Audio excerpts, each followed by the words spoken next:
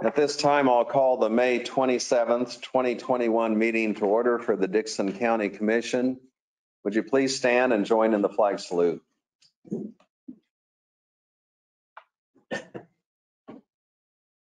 Pledge allegiance to the flag of the United States of America and to the republic for which it stands, one nation, under God, indivisible, with liberty and justice for all.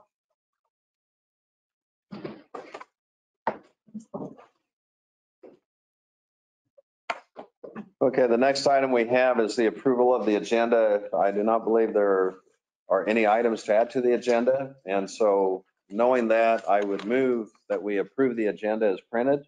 I'll second that. We have the motion and the second for approval of the agenda. Any other discussion or comment? All in favor say aye. Aye. Opposed, motion carries. The consent agenda includes the minutes of the May 20th meeting. It also includes payroll of $422,272.32 and abatements of $1,536. I move to approve the consent agenda. Second it. We have the motion and the second for approval of the consent agenda. Any other question or comment? All in favor say aye. Aye. Opposed, motion carries. We'll go to commission comments. Ron? No comments today. Okay. Craig? I had a couple calls and a couple of texts about the Brookville not being on the being able to sell due, not being able to reach an agreement with the Munsons and stuff. And I think we're going to address that with what caused that to happen. Okay. Well, and if yes, we can do that. If there, I know there was something in the newspaper about it, and I guess procedurally there's a process. Doug, do you want to make any comment on that at this time, just as far as clarity is concerned? Well, we haven't had anything come up with past due real estate taxes on the Brookville property. Now, by that same token, they may be in arrears for real estate taxes.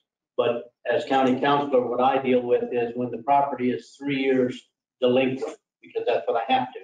3 years delinquent, thereafter, we move forward with foreclosures on any and all pieces of property that fall into that category. Well, if you recall last year when we were doing this, we haven't had a tax sale now for a while because of the virus. And so we were geared up to do the tax sale. The Brookville property wasn't on that. So they weren't in that time frame that we're talking about. Doesn't mean they weren't 3 years behind. We operate at 4 years. So when you're 3 years behind, we start the process of moving forward with foreclosure.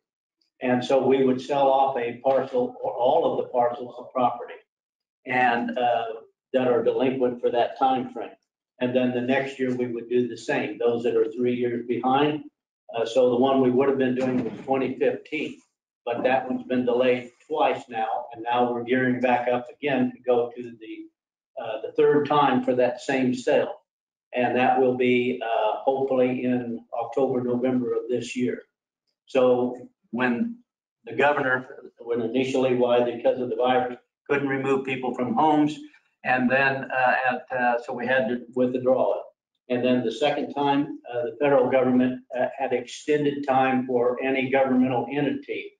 That would have been some of the homes are SBA loans or other government loans.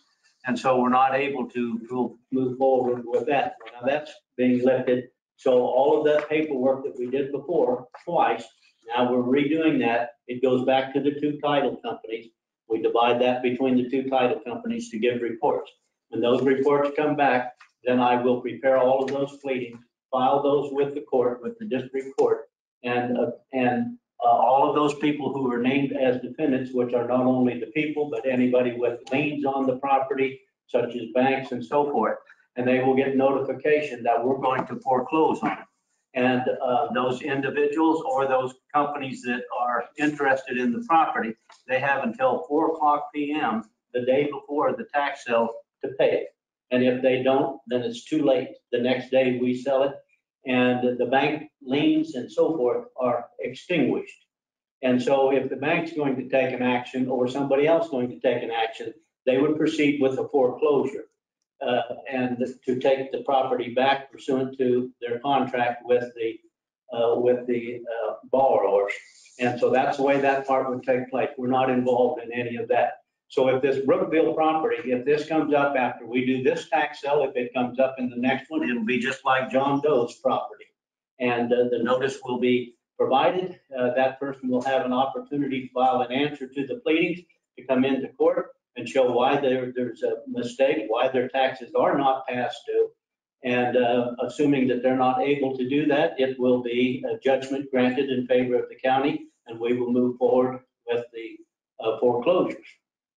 So that's the way that the process works. The process has been delayed 2 times. Now we're into the cycle that we would have been a full year later. We would have done the 15 tax sale already and the 16 tax sale, and we would be on the 17, but that's where we are.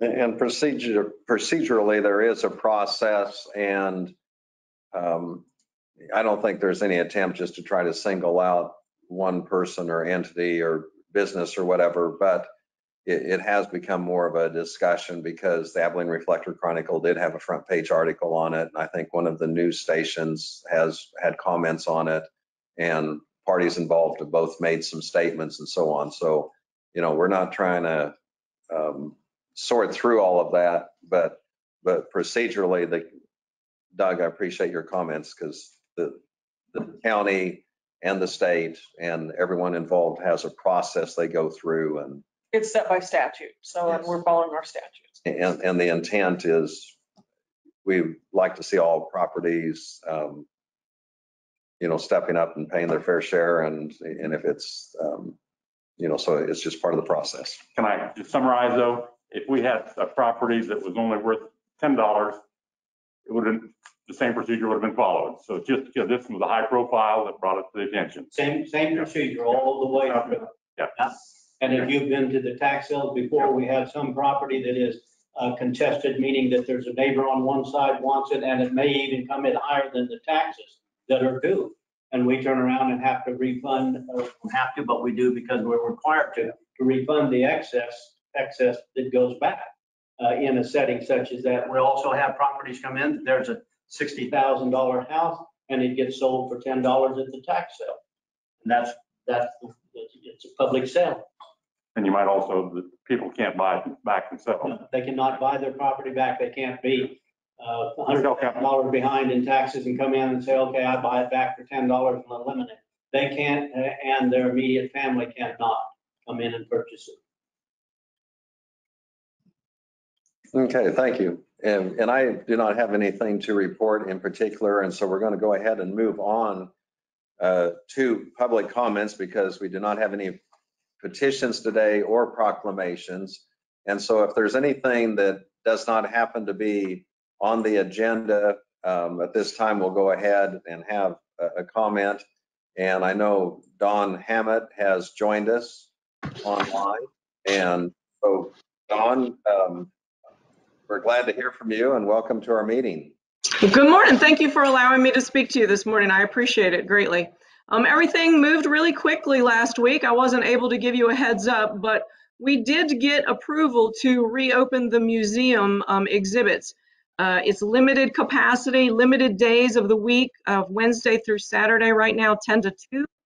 And we do have timed tickets that are required. This is helping us with some crowd management and, of course, with touchless payment. We are working towards expanding the days and expanding the hours. I have already requested the addition of the place of meditation, to reopen the place of meditation to the public, and I'm waiting to hear back from Washington, D.C. on that plan. So we're in a place where we're expecting a lot of information from Washington to come down to us quickly, and we're expecting a lot of quick changes in the next several weeks. And I just wanted to let you know that's in the works.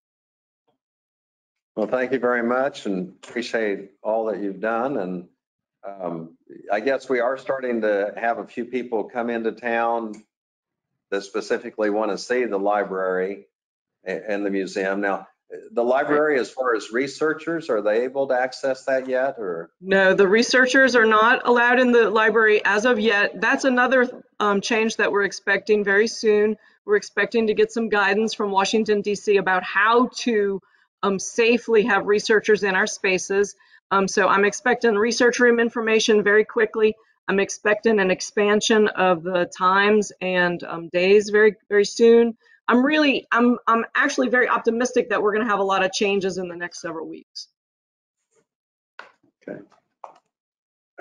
Just one thing for clarification. You know, a lot of times we hear things from Meredith Slechter.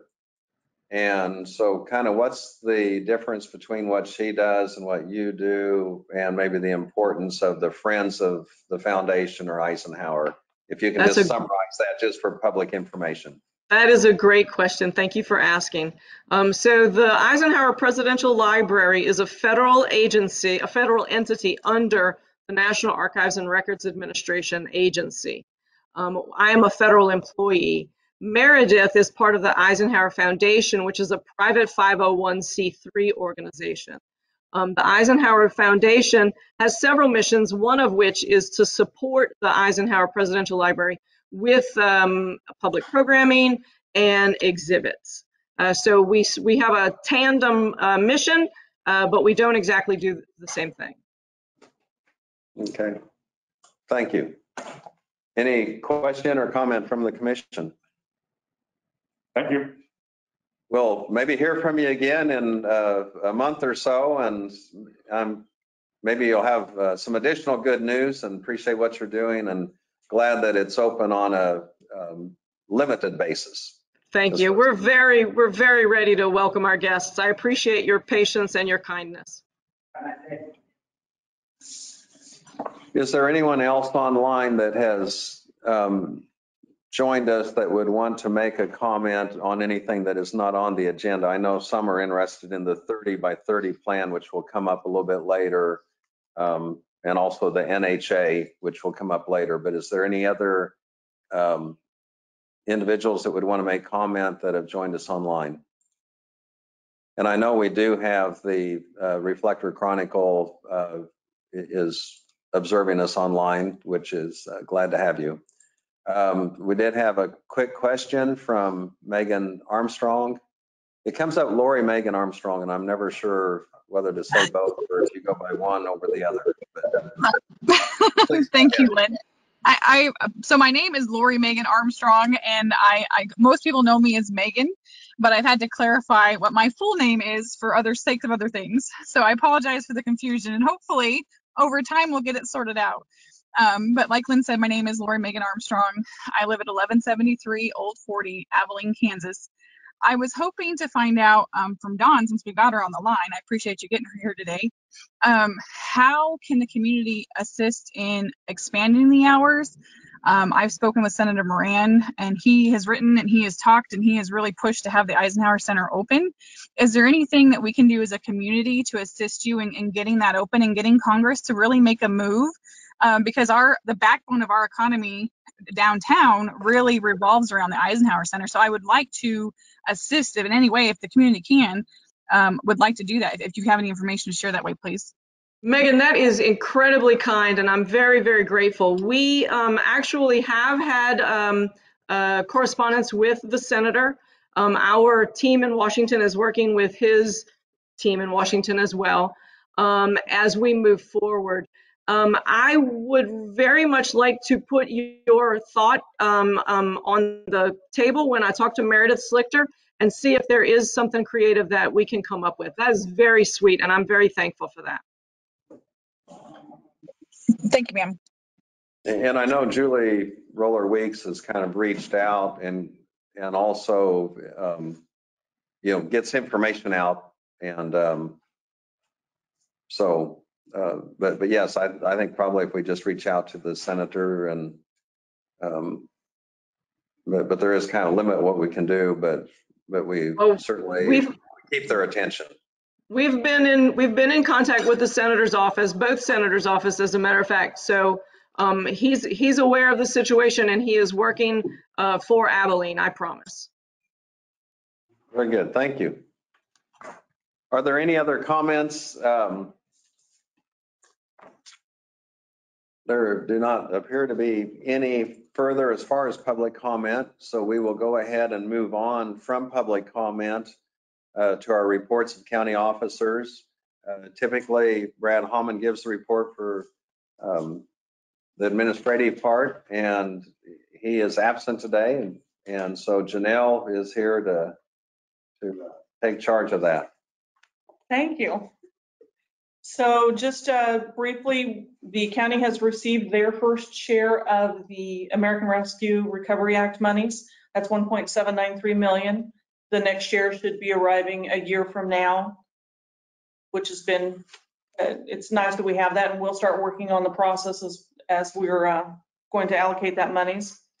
The Board of Commissioners have been, reservations have been made for the Overland Park meeting for the KAC annual conference. That's in October. I handed out a brief overview of updated rules for our meeting, and it is on the county website. So due to the current renovation of the courthouse, the commission is holding its weekly meetings here at the Health Department at 1001 North Brady. There's limited space here for the public to attend, but it will be open for public attendance. We ask that if you do plan on attending, that you notify Barb Jones, our county clerk, to make sure that there is room available. But we're encouraging you to meet virtually and utilizing the GoToMeeting, and that's listed on the website. So you can either access it by computer or smartphone, either way. Martin, I spoke with him briefly this morning, and an update on the paving project. He started on Hawk Road on Monday. They are averaging about 6,000 feet a day, and he hopes to have the 4 miles of Hawk Road completed by the end of next week. That's Highway 18 to 3400 Avenue. We were awarded 50% funding for the 1145 First Road Bridge replacement. This is a partnership. It's a cost share program with the state of Kansas. It's a component of the Eisenhower Legacy Transportation Program, or IKE. The estimated bridge replacement is 1.2 million, so the county's share is 624,000. And with that, we are in partnership with Clay County, and actually our share will be about 450,000, and Clay County's will be about 175. So it's a good program for us. You might mention the age of the bridge. The age of the bridge is well over 50 years. I don't know if I have that on the list exactly how old it is, but it's actually 83 years old. Yeah. 83 years old. So he's got Schwab Eaton working on survey plans to get the bridge at 1510 Rain Road out to bid as soon as possible. That's the next bridge that we've prioritized. And then he's got a rough estimate or a list of bridges throughout the county. There's 10 of them that we've identified that need either replacement or a deck replacement on that. And he is working on a survey stage at the 510 800 Avenue, which is an off-system bridge. It's a partnership, would be an 80-20 match. The other thing that had happened earlier this year in the spring is we had a lightning strike on some radio equipment, and we filed an insurance claim with K-Camp, our insurance provider. It damaged the link antenna, and this affected some areas in the southern part of the county. Woodbine, Navarre, and Harrington is now up and running, but we expect to receive payment from K-Camp in the amount of $5,597, and that is less our deductible. So, and that should be it. You might mention too well, I guess I will, since I read that. Is the 10 bridges is about 7.2 million at this time for those costs. Yes. So if the commission in the future might have some hard decisions to make whether to place those structures or not, depending on where they're at, because we don't have that kind of We money. do not. No. And these are all bridges that are in the youngest bridge, so to speak, is 65 years of age up to 83. So they've lived their useful life, I guess, but it's time to work on the replacement program with them. So. Okay, thank you. Before we go to Doug, I will mention that earlier today we did have continued our budget hearings and had the Historical Society in, and also the Central Kansas Mental Health that came in to give us their proposals. Doug, do you have anything for us? Well, just what I mentioned before, but we're also working on the tax sale that we want to try and do for, my best guess will be October or November, which would be for the 2015 tax sale. 2 years worth have been delayed by reason of the virus. And so that's our plan, is to do one tax sale this year, late fall, and another one by either late spring or early summer. And that would be the 16.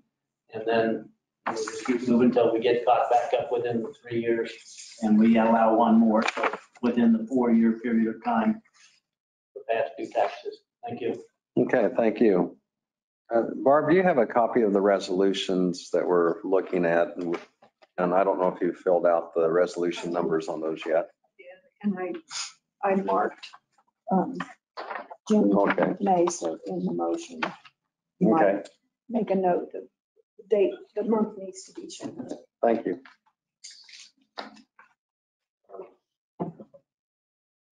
Before we get to that portion, as far as notices and communications, we did receive a solicitation or opportunity to do work with a LED lighting company out of Oklahoma, and wanted us to be aware of some of the savings that can take place. And of course, that reminded me that out here on Interstate, we're finally having some work done to improve the lighting there. And, you know, at the time, probably 3 years or so ago, well, there'd been numerous attempts to reach out to KDOT, and they had funding issues, and they have their priorities and so on. But from the safety standpoint, but also where people would recognize the interchange and not drive past it, because they expect it to be a little bit more well lit when it's an intersection of two highways. We had visited with KDOT, and I know Brad had reached out, and they happened to, KDOT people were at a regional meeting that we had here. And so we were able to talk to some of them in the group that were outside of our specific area.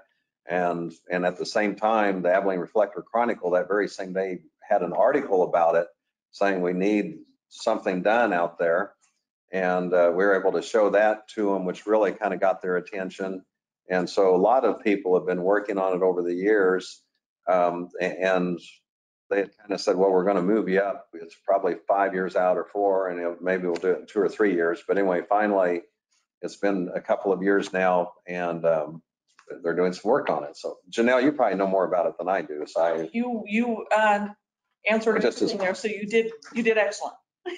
but you know, really, it was an effort of a lot of individuals, you know, from the state legislature to the you know, local people here. And I know Brad had reached out to him, and then we had reached out to him and had a lot of direct communication with KDOT. And so we maybe got it moved up a little bit on their schedule, but it is being done. And Good news. safety and having things lit up really help. Okay, we do not have any other items on communications other than we have received quite a bit of information and emails in regards to the resolutions that are on the agenda. And so we're going to go ahead and get to that part. So the first resolution is to consider is one, objecting to President Joe Biden's 30 by 30 plan. It was an executive order, and we have a resolution in regards to that. And the one thing that I might mention, we had on the resolution, and probably was on the website this way, that it was passed on the 27th day of June. And so we're going to correct that because this is a May meeting. But having said that, Janelle, would you want to give a little bit of a summary of that, highlight that? And we do have some people here that are wanting to speak to that issue too. So the resolution is opposing the federal government's 30 by 30 land preservation goal. In January, President Biden had issued an executive order stating that he wanted to develop a program to conserve at least 30% of the lands and waters in the United States by 2030, which is called the 2030 Project. And that's some 680 million acres in our nation's land that will be set aside to preserve in its natural state, preventing productive use of these lands and the resources. And the commission is, the commission is being asked to sign this because we feel like that there's significant harm to the economy of Dickinson County, and it could injure the county's businesses and citizens. And there's nothing in the Constitution or any statutory authority, for the president, the Department of Interior, or the Department of Ag, or any other federal agency to set aside and permanently preserve that 30% of the land. So we're asking that as a commission that this be adopted. And I know some of the people I've heard from have mentioned that, rightly so, that a lot of people that they have the farms and pasture land and for various uses, and they're really already preservationists and conservationists just by the way they take care of the land, and they've done that for generations as far as farming here in Dickinson County. And we don't need to have something formalized from Washington, D.C. to reach that objective. Is there any question or comment that anyone from the commission would want to make? And before we consider a resolution or a motion on it, there may be some public comment we'd want to hear. I don't have any. And we can comment beyond that, but is there anyone online or here that would want to make any comment? If so, just give your name and address and kind of hit the high point, because I know we could have a hour-long discussion, but we do have a limit on time, typically 5 minutes or less. I didn't come here to speak on the 3030, but I'm appreciative of you to have this resolution in front of you. The 3030 plan that is proposed is evasive to agriculture. And I should have stated them. My name's Kevin Harris at 1207 Highway 15. Sorry about that. No, that's fine.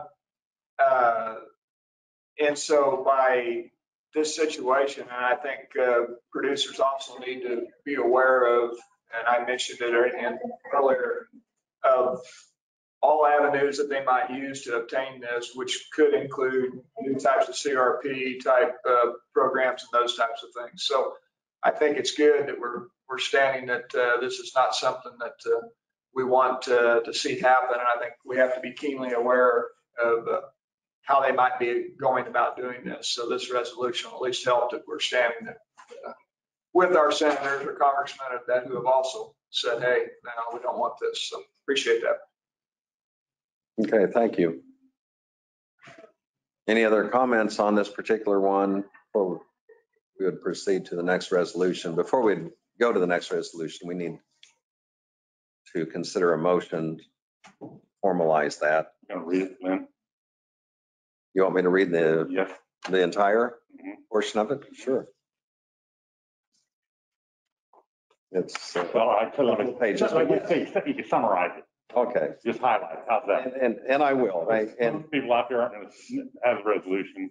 okay, no, and actually that is good to, and some of this repeats a little bit what Janelle had said, but this was a resolution that as Dickinson County, we would oppose the federal government's 30 by 30 land preservation goal. And it was whereas on January 27th, 2021, President Joseph Biden Jr. issued an executive order 14008 entitled Tackling the Climate Crisis at Home and Abroad. And so what this is doing is that President Biden had directed the Secretary of the Interior in consultation with the Secretary of Agriculture and other senior officials to develop a program to conserve at least 30% of the lands and waterways in the United States by 2030. And they called it the 3030 program. It's a 3030 program which involves 680 million acres of our nation's lands that would be set aside and permanently preserved in its natural state, preventing the productive use of these lands and their resources. And So I think a little bit what that involves, I always think, for example, Rocky Mountains, and you're glad in a way that there was some preservation there. But there's a limit on what do you want for parks, what do you want for preservation, what do you want for governmental control, and so it's a little bit of a challenge as far as property rights have to be concerned. And so I think in summary, that's what this addresses, that even though it kind of sounds good, preservation, it's also the property rights and individual rights are impacted, and probably in a way that we would not want them impacted. So I'm kind of editorializing here a little bit too. So are there questions or additional information in regards? Lynn, what's the resolution? What's the resolution number on that? The resolution number is 052721. I'd like to make a motion to adopt 052721. Second. Okay, we have the motion and the second to adopt resolution 052721. And basically that is a resolution to oppose the federal government's 30 by 30 land preservation. Any other discussion or comment? All in favor say aye. Aye. Opposed, motion carries. And this is one that will take all three of our signatures. And I mentioned earlier is that we are putting the date as May 27th on this, and we'll get that typo corrected.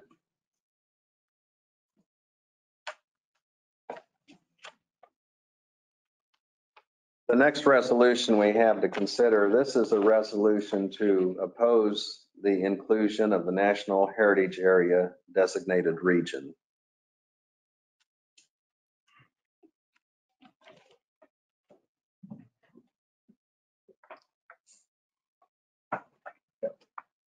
There was a meeting in Dickinson County out at the hitching post of Abilene, and I know lots of people attended that meeting, and the information and background was given at that meeting.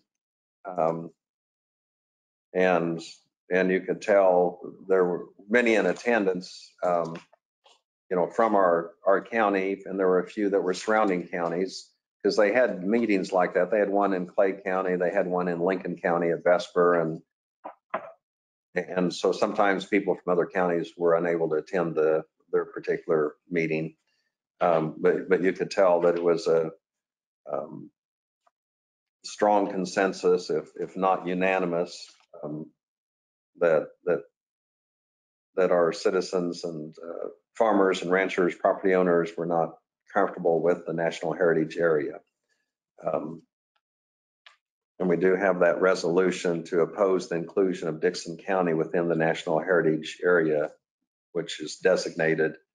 It was part of a Kansas-Nebraska Heritage Area partnership, and it encompassed 49 counties, 26 in Kansas. We were part of the southern border, so I believe it was Riley County, Geary County, Dixon, Saline County, Ellsworth, Russell, Ellis, and Trigo, and maybe I left one out, but then everything to the north on up to the Nebraska border were included in that. So I know there are some that were with us in our work study session, and if there were any comments or summary statements anyone would want to make, this would be opportunity to do so online, or we have 3 people in person here also. So we'd want your name and address, and kind of the same format that we've done all along.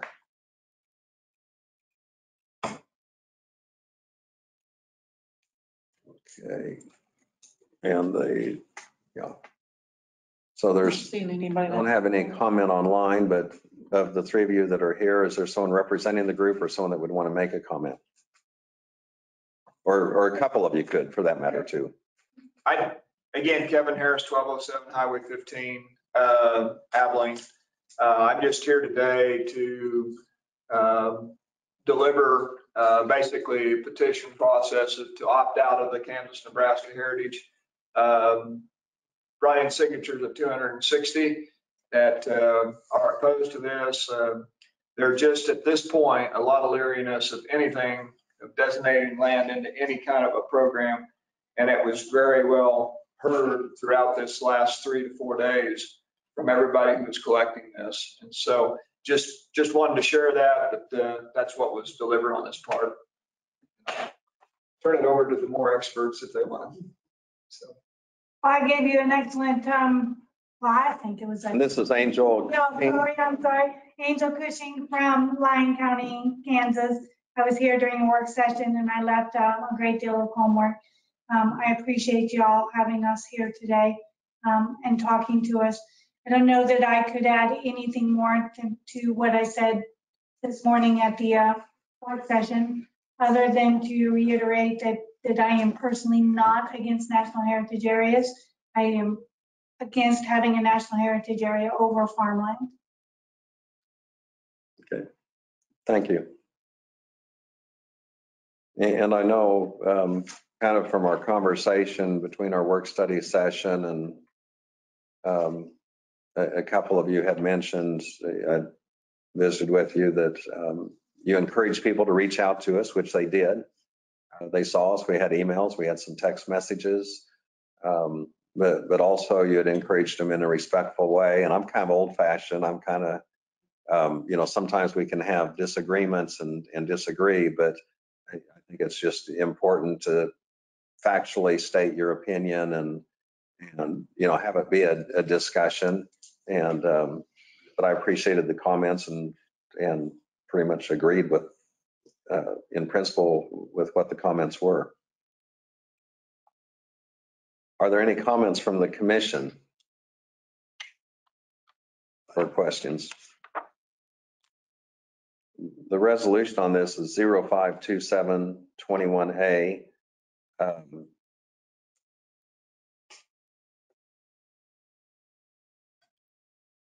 And I think some of the summary of it is that the designation invites interference in local affairs by special interest groups who claim to be stakeholders. And one of the concerns is some of the people that would be making some of the decisions or have some control were people that really are not familiar with our area. And it goes back to personal property rights and letting people in our county just maintain some of the control they have and not have it taken away.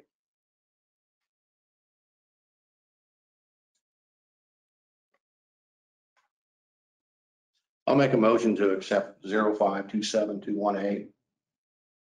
Okay, is there a second on that? I'll second it. Okay, we have the motion and we have the second to adopt resolution 052721A. This is a resolution opposing the inclusion of Dickson County within the National Heritage Area designated region. Any other question or comment from the commission? Otherwise, all in favor say aye. Aye. Opposed, motion carries, and it's unanimous. And so appreciate all the hard work that all of you have done and reaching out and kind of organizing some of the efforts within the county and within the region. So you can add another county to the list. You're allowed to clap. We're allowed. Can we yell? Yeah. Number 23. Okay. Michael Jordan. So There you go. I don't know how that relates here, but We need to sign that, Lynn. yes, we do need signatures. That will make it actually official. And you're welcome to stay, other than it's going to be very brief. So you only have to hang with us another 3 or 4 minutes. I do not believe we have anything else to discuss or to act on. We do not have any unfinished business or other business, and we have all the signatures in place. And And so we've got everything officially done, Barb. She keeps us in line, so. I move we adjourn. I'll second that. We have the motion and the second to adjourn. Any other discussion? All in favor, say aye. Aye. Aye. Opposed? Motion carries. We're adjourned. Linda.